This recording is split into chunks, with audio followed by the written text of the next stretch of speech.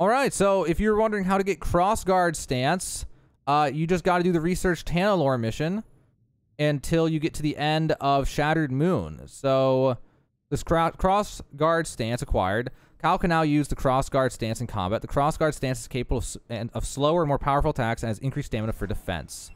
Basically a two-hander. And that also completes Research Tanalorr on the Shattered Moon.